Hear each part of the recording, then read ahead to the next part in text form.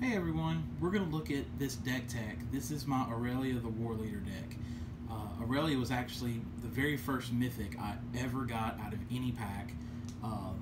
If I remember right, I believe it was a 2015 deck builders kit. It had a pack of Gatecrash in it, and I do have the original one. That's the one I pulled. But when they released the guild kits, I just thought the artwork on this was absolutely stunning. Not to mention it has the legendary border, which I think is fantastic. So let's get straight into it. We're going to look at all of our creatures first, starting with, of course, our commander. We have Aurelia the Warleader for 2, red, red, white, white. She's legendary angel. She comes in with flying, vigilance, and haste. And whenever she attacks for the first time, you actually get to basically just attack everything again. You untap all your stuff, and then another combat phase. I find this to be absolutely powerful if you've got your board set up right. I have actually ended games on the same turn that I cast her. But of course you have to have your board set up before that. Got to have all your creatures out and whatnot. So there's our commander. Next we're going to look at all of just the regular creatures. Starting with our 1-drops. We have Legion Loyalist, of course having haste and battalion, a classic Boros mechanic. We have True Fire Paladin, having vigilance. Now the mana abilities, I don't find myself to get flooded in this deck very much. I mean, a lot of people hate on red white, but getting the +2/+0 until end of turn, that can definitely help out a whole lot. And of course the first strike, meaning you'll deal your damage first. Next we have Swiftblade Vindicator. A 1/1 for 2 doesn't seem all that great, I know, but it comes with double strike, vigilance, and trample. So what you can do basically is, there's a lot of mentor in this deck and a lot of pump spells, enchantments, and whatnot. So you can get your mentor going off, then you can actually do some real damage with that as well. Next we have the Sunhome Guildmage, just a 2/2 for 2. I don't really worry about the mana abilities on this one too awful much, especially the second one. Paying 4 for a soldier token, not all that great, again, unless you were to get flooded. But that actually does come in handy later. We have an enchantment that helps us out with our tokens. We'll get to that in a minute, though. Next, we have Sky Knight Vanguard, 1/2 with flying. Now, this is actually cool. Whenever it attacks, then you make a token that's attacking. So that in itself can be helpful, especially if you've got all your pump stuff out. Next, we have Sunhome Stalwart, first strike, 2/2 for 2. This one does have the mentor mechanic. It doesn't help too awful much because it's only a 2/2, but there's a lot of 1/1, or not 1/1 creatures, but a lot of 1/1 token generation in this as well, so that can help pump them as well. Next we have the Grand Abolisher. This is basically just for protection during your turn. Your opponents can't react to anything if you've got this out. Next we have Tajik, Legion's Edge. Haste being always wonderful, and mentor also being very helpful, preventing all non-combat damage that would be dealt to other creatures you control. Awesome, absolutely amazing. And then of course you can give him first strike. Next we have Sky Knight Legionnaire, flying and haste, 2/2 for 3, not bad, especially with the flying and haste. Now we have the Viashino First Blade. Comes in with haste, and when it enters the battlefield it gets 2/2 until the end of turn. A 4/4 for 3, not bad. Next we have Legion Warboss. This is one of our main token generators. The neat thing is you don't even really have to attack with him. Or I say really, you don't have to attack with him, you just go to combat. The token has to attack, but you're not actually losing a creature, you're just losing a token if it gets destroyed. And of course, mentor. Next we have Thalia, Heretic Cathar. She has first strike, and the big thing with her, the main reason she's in here, is creatures and non-basic lands that your opponents control, they enter the battlefield tapped, so that really slows them down. Then of course we have the other Aurelia, the Exemplar of Justice, flying and mentor, and then whenever you go into combat, you choose up to 1 creature you control, and until the end of turn it gets +2/+0, and you can of course target herself with that. And then if it's red, it gains trample, and then if it's white, it gains vigilance. So of course if you target one of your red-white creatures, it gets both of those. Very awesome. Next, we have the other Tajik, Blade of the Legion. He's indestructible, and he has a battalion effect. One of the, again, classic Boros keywords. When him and at least 2 others attack, he gets +5/+5 till the end of turn. So, yeah, for a 2/2 is not all that great, but considering he's indestructible, I think that's pretty awesome. Then we have the Hammer Dropper. This is probably the best mentor. Well, no, there's another one. But one of the best mentor creatures in the deck. You got a 4 mana cost, you get a 5/2, so his toughness isn't all that great, but he can pump almost anything without having to be pumped himself. Then we have the True Fire Captain, also has mentor, and whenever it's dealt damage, it deals that much damage to a target player. Not super critical, I mean, it could save your butt, you never know. Then we have Odric Master Tactician. He has first strike, and whenever him and at least 3 other creatures attack, I choose which creatures block and how those creatures block. So basically it gives me control of combat. Then we have our god, Aurelia, God of Victory. He's indestructible, of course. He's an enchantment creature.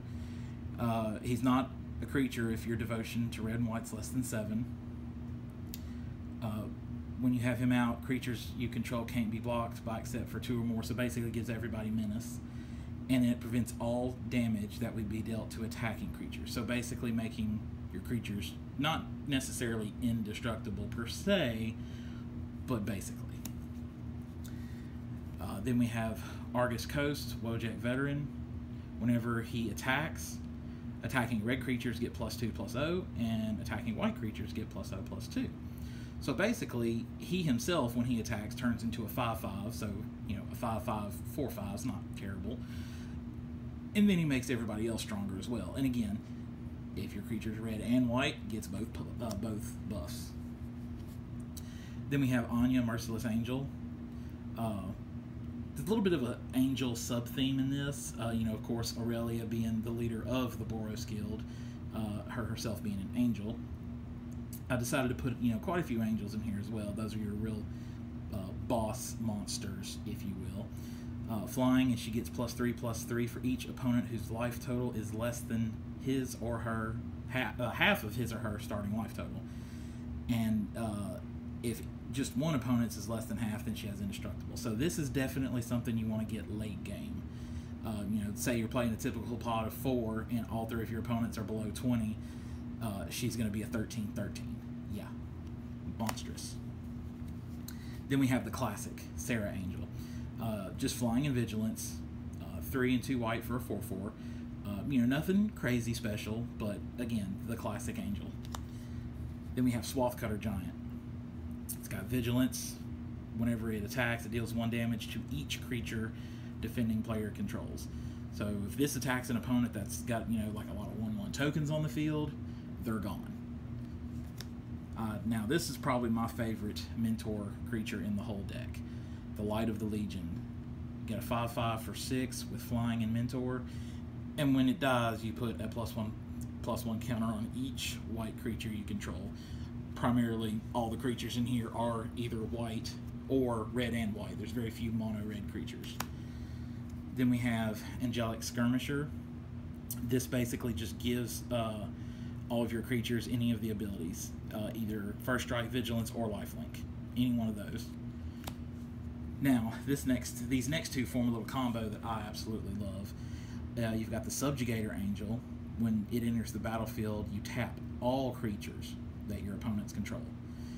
Then, if you're fortunate enough to get your Sunblast Angel out, almost right after it, that is 12 mana in 1 turn. Very unlikely, but possible. When it enters the battlefield, destroy all tapped creatures. So you can see that is an absolutely devastating combo. Again, yes, it costs 12 mana, but still pretty awesome. Alright, then we have Gisela, Blade of Gold Knight. A little damage on this card, but very playable still. First strike and flying. If a source would deal damage to an opponent or permanent that opponent controls, it deals double. So basically anything, any damage dealt to any opponent is double, whether it's from yourself or from another opponent. And then if any source would deal damage to you or one of your permanents, you half it. So very, very powerful card. Then we have Safara Sky's Blade. Again, just another angel that I think is really awesome, giving other creatures with flying indestructible, so mostly just your angels. Speaking of angels, here's our last one. Oh, no, sorry, we have one more. Razia, the Boros Archangel, if I remember correctly, the original leader of the guild as well. Flying Vigilance and Haste, a little expensive at 8 mana for a 6/3, but she is able to prevent damage, so, you know, not terrible. And I do want to point out, I didn't mention this earlier, that this deck is not, you know, optimized to be competitive. It's a little bit more on the flavor side kind of thing. And our last card, our creature, is Rhea Dawnbringer, so very expensive at 9, but at the beginning of your upkeep, you may return target creature from your graveyard to the battlefield. So I say that's pretty worth it, especially if you've got some of your, you know, more costly creatures in the graveyard already. Rhea can just bring them right back to the battlefield. And I do love her flavor text. You have not died until I consent. So definitely one of my favorite additions to this deck. I did just update it recently to put in a few more of the angels. All right, so let's move on to the next topic.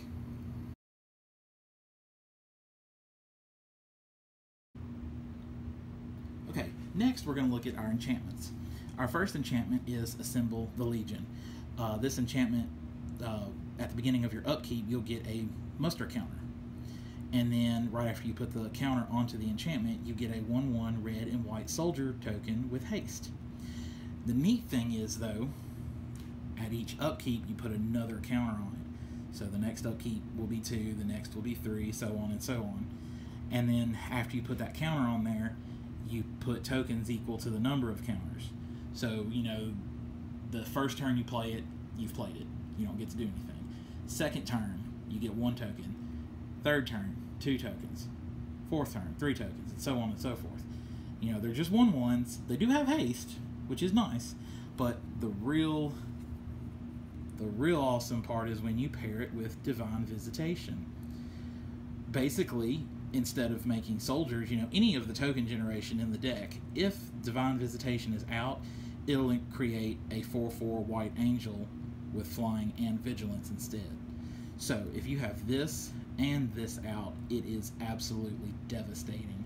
You're getting a 4/4 flying angel with vigilance, then you're getting 2, then you're getting 3 and 4, and so on. An absolutely devastating combo if you can get it out at the same time. Now, along with that would be the Gleam of Battle. This is one of our pump enchantments. Whenever a creature you control attacks, put a +1/+1 counter on it. So each time one of your creatures attacks, it gets stronger each and every time. And of course, with Aurelia out, you can have 2 battle phases per turn. Another pump spell, the Legion's Initiative. Red creatures get +1/+0, and white creatures get +0/+1. So again, affecting both the multicolored creatures at the same time. Now the second part, you can exile this enchantment, and then exile all creatures you control. Beginning of the next combat, you return those to the battlefield. Now, the big thing to that is protection. If, you know, someone's about to board wipe, or, you know, anything like that, you can react to it with this, you know, to save all your creatures. It won't save all your tokens. You know, if you've got a field full of angels, they're gone. They're not coming back. But with the Assemble the Legion and Divine Visitation combo out, they'll be replenished very soon. We have Glory of Warfare. During your turn, your creatures get +2/+0, and when it's not your turn, they get +0/+2. So on your turn, it helps them attack, and when it's not your turn, it helps them defend. And then we have Cathar's Crusade. Whenever a creature enters the battlefield under your control, put a +1/+1 counter on each creature you control. So imagine, you know, you're putting a lot of creatures on the field. They just keep on and keep on. They get stronger and stronger and stronger. Then we have Gratuitous Violence. If a creature I control would deal damage to a creature or player, it deals double. So if you have this and Gisela out at the same time, we're talking massive amounts of damage. Massive damage. And then we have Street Ride. The main reason for Street Ride is just basically what it does. +1/+0, and trample. It gives it to all creatures as long as it's your turn, of course.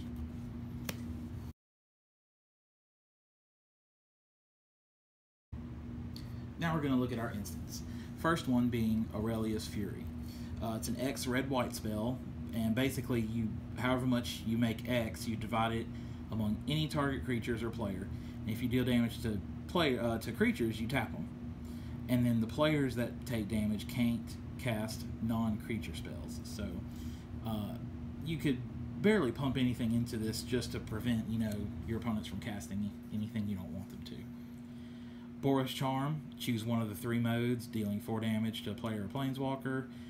Your stuff gains indestructible, or target creature gets double strike. Whichever suits the mood. Then we have Justice Strike. This is basically just single creature removal. Depending on the creature, of course. Target creature deals damage to itself equal to its power. Then we have Chance for Glory. Creatures you control gain indestructible, and then you take an extra turn. At the beginning of that turn's instep, you lose. Now, this with the combination of the commander out at the same time, absolutely can end games. Absolutely. You'll basically be getting 4 battle steps, or combat phases. First turn, attack with Aurelia, untap, attack again. Take your extra turn, attack with Aurelia, untap everything, attack again. If you can get Aurelia pumped enough, you can just end the game with her if she deals enough combat damage. So, Lightning Helix, our next instant, 3 damage to any target, you gain 3 life. Master Warcraft. This one is very fun. You play it only before attacks are declared, and you basically control combat. You choose which creatures attack and how each creature blocks. You can make everybody destroy all their stuff, or you can make nobody do anything. Then we've got Warleaders here, Helix. Deals 4 damage to target creature or player, and you gain 4 life.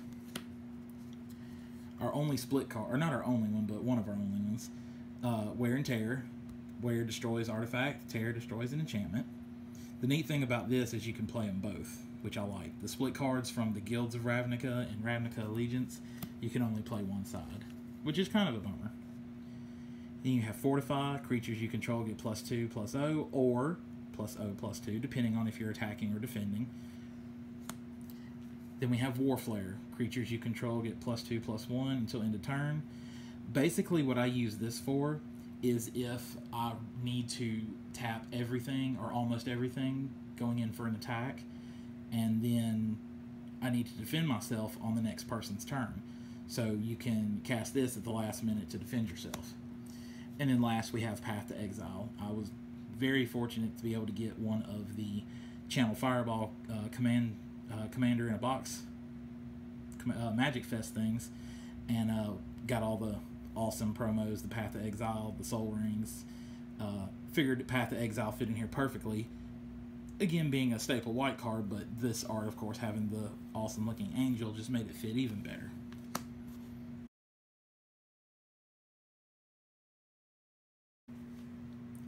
Now we're going to look at our sorceries. We have very, very few sorceries, but they can pack a real punch, especially this first one, Razia's Purification. Each player chooses 3 permanents that he or she controls, and then sacrifices the rest. So you literally only pick 3 things to stay on the board. Lands, artifacts, creatures, enchantments, whatever. Everything else goes away.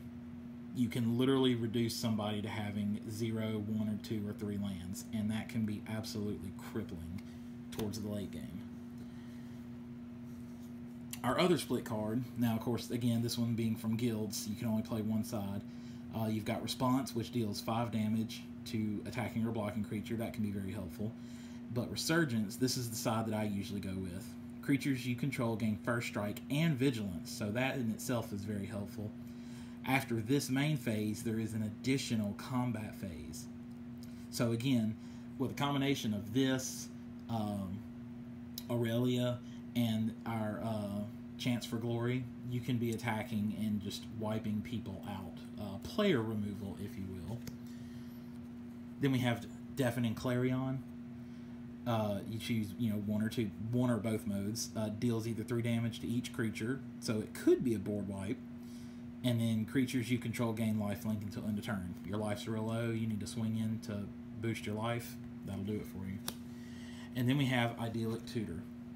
The main reason I put this in here is, of course, looking for enchantments, but we have our powerful enchantments.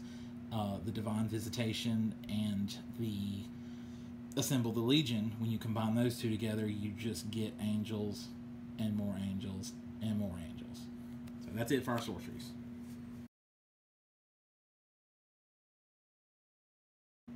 Now let's take a look at some of our artifacts.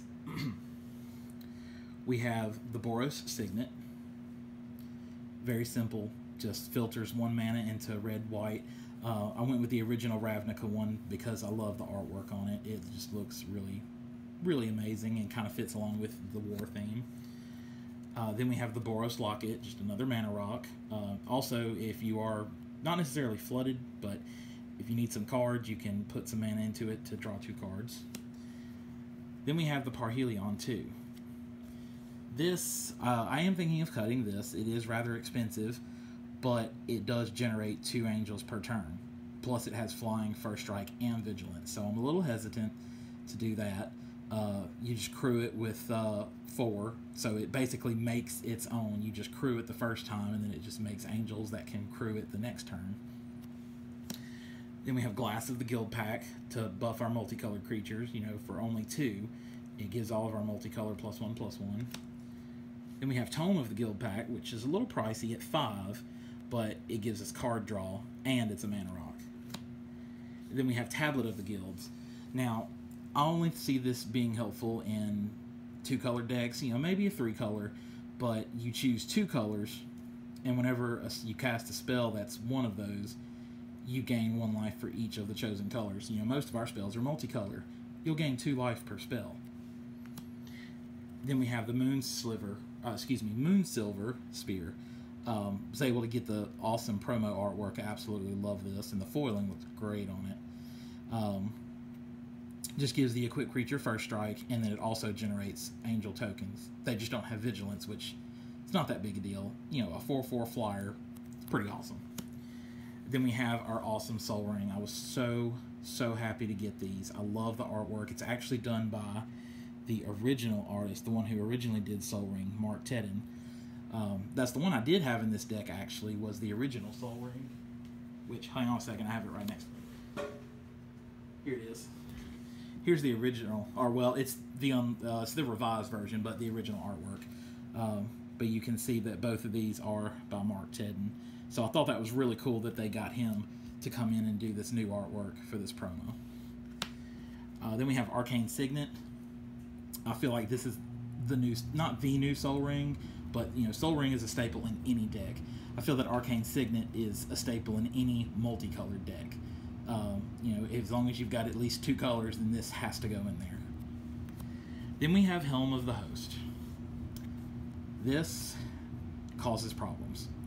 You get Aurelia, the Warleader, out with this, and you can pretty much win right there. Depending on, if your opponents have something snappy to respond with, but for the most part, you put this out and equip it to her. It makes a copy of her, except she's not legendary, ignoring the legend rule. And each copy, their trigger to have another combat phase will keep going and going and going. So this can give you infinite attacks until nobody has any life left. Then we have the Immortal Sun. I put this in here. One, I have no planeswalkers in this deck, so it doesn't negatively affect me. Extra draw gives me a spell reduction for everything, and then also pumps your creatures. So this is super helpful. Again, no negative effect, so it's absolutely wonderful.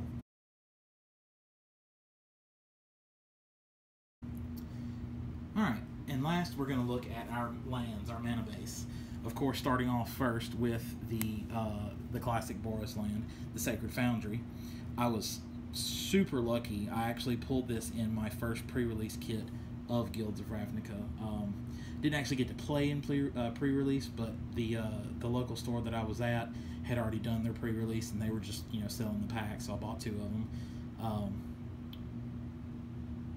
Very not very expensive, but the price of this actually shot up quite a bit. I believe at release, I really don't remember the exact price, but this is going to be one of the more expensive cards in Guilds at this moment. Then, of course, we have Boros Guildgate. I just like the way that this art looks. Plus, it has Aurelia's quote down at the bottom. Then we have the Boros Garrison. Comes in tapped, and you have to put something back in your hand, or a land back in your hand. But it does tap for both colors. And what is nice, of course, is you can go ahead and tap a land 4 mana and use it, and then bounce that one back to your hand. So not that big a deal. Then we have Sunhome, the Fortress of the Legion. You can add colorless, and then you can put in 2 colorless and red-white. Target creature gains double strike. So 4 is a little expensive, I think, to give 1 creature double strike. But if you have one of the severely pumped up creatures, like what did we say earlier? Anya could be up to a 13/13 or something like that. Very, very devastating. You give that double strike, and yeah, that can cause a lot of damage. Then we have Clifftop Retreat. I really like the artwork on this one. I do have the original one that I believe is from Innistrad, but the artwork on this one's just better in my opinion. Comes in tapped unless you have a mountain or plains. Then we have Temple of Triumph from M20. Comes in tapped, but it is a scry land. That's a scry card. And then we have our basics. We have, I believe, 14 plains and 15 mountains.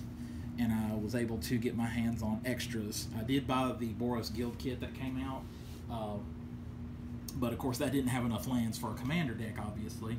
So I was very fortunate to get my hands on some of these extra lands. They're not super pricey anymore. They used to be. I think some of them still are, but nothing over like $1.50 or $2, depending on where you look at. So there is the entire deck. Again, our wonderful commander Aurelia, the Warleader, stands for justice and all that. It even says down here in flavor text, let's get the camera to focus. There we go.